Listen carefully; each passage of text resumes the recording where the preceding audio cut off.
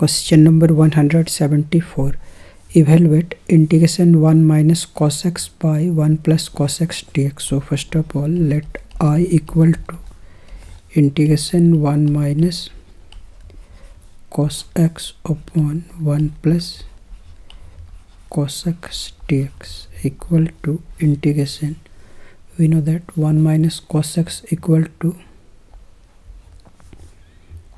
2 sin square x by 2 upon 2 cos square x upon 2.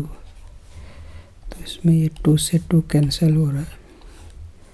Sign by cos equal to ten. So ten square x upon 2.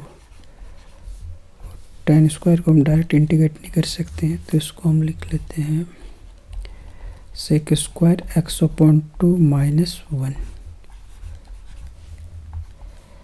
Integration sec square x upon 2 dx minus integration dx.